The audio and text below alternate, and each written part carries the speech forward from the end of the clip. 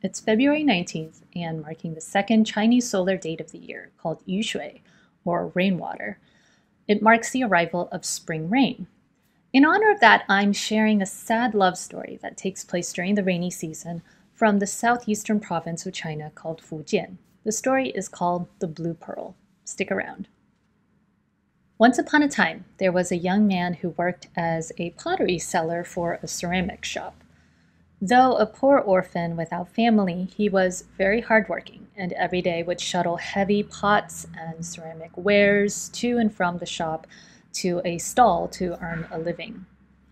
To make matters more difficult, he was completely in love with the daughter of the owner of the ceramics business. She too returned his affection, but her father, named Mr. Gao, was a proud and conceited man who prohibited the match and kept the couple apart. One spring day, it began to rain continuously. The weather was so foul that the young man was unable to make a single sale. Late in the day, he packed up the ceramic wares and prepared to return home. Along the way, the rain began to worsen, and he took shelter in a temple alongside the road. The salesman bolted the doors against the wind and rain that threatened to soak the temple and fell asleep. Now, in the middle of the night, he awoke to the sound of banging on the doors, and he heard the voice of a local gambler and swindler loudly shouting against the closed doors. "Who's locked the doors to this temple? It's as though the Dragon King of the East Sea himself knew that I was going to steal his golden robe and pawn it tonight." Now, realizing the swindler's intention, the salesman wanted to scare him away, and so he threw all of his pots at the doors, creating such a loud series of crashing pottery that he successfully scared the other man away. Happy that he had protected the Dragon King's temple, he fell back asleep to a very strange dream. Now, in this dream, a silvery, smoky dragon appeared and spoke to him.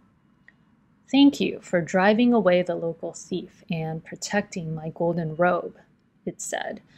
"Now, in exchange for your protection, you will find a blue pearl under the incense burner. Take it, it's yours, and it will protect you against your enemies."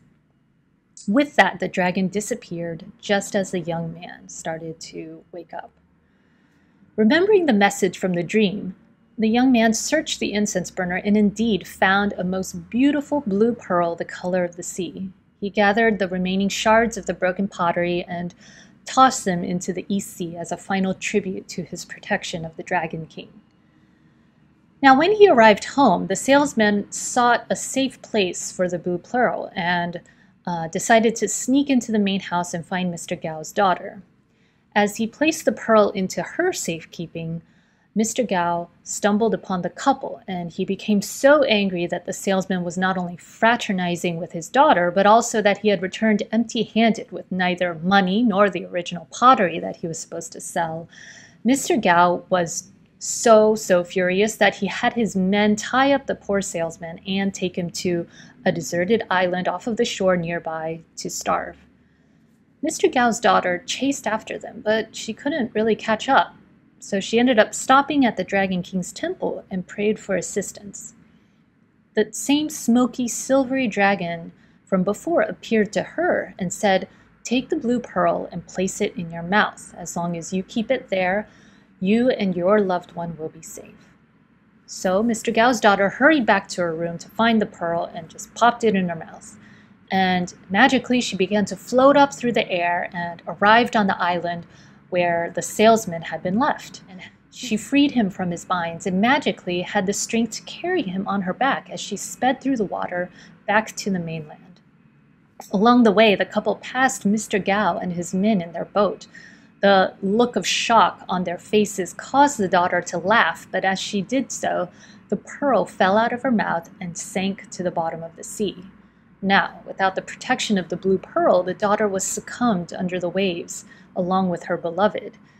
Taking pity on the young couple, the underwater creatures gathered the shards of pottery that the salesman had tossed into the sea before and made a pair of gravestones side by side where the lovers lay forevermore. It is said that in time, the spirits of Mr. Gao's daughter and the young salesman who loved her transformed into crabs that lived off of the shore of Fujian, the shards of pottery becoming part of them, forming their shells. While there are many tragic stories in Chinese folklore and mythology involving star-crossed lovers, this one is particularly memorable for me because the couple was doomed not necessarily by outside forces, but rather through a simple mistake. A common theme in many folk stories the world over is how mortals are often rewarded for their good deeds by deities or gods. And according to Taoist beliefs, dragons are strongly associated as water deities and bringers of rain. Pearls themselves are a valued treasure and are thought to protect against danger.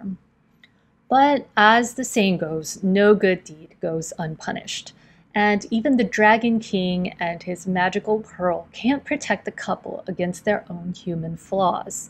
Now, I could swear that there is a similar story in Western fairy tales or mythology, but I can't think of it right now. So if you remember what it is or think of a similar story where, a mistake is committed in order to break a certain enchantment, please tell me what it is in the comments below. I know this is going to bother me until it comes to mind. So if you can help me out, I appreciate it.